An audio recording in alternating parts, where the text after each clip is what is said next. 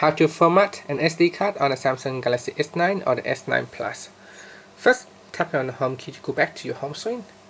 Then swipe down and tap on the settings icon. From here, tap on device maintenance. Then tap on storage. Next, tap on the menu key at the top here and choose storage settings. Then tap on SD card. Tap on format. Now tap on format if you're sure. And now all the data on the SD card is being erased. Make sure you back up anything on your SD card before you start formatting it, because once you do this, all the data, pictures, photos stored on the SD card will be gone.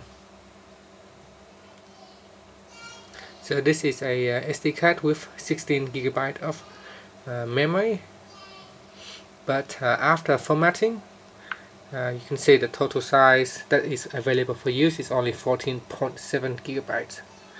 And that's it. Tap here on the home key to finish. Thank you for watching this video. Please subscribe to my channel for more videos.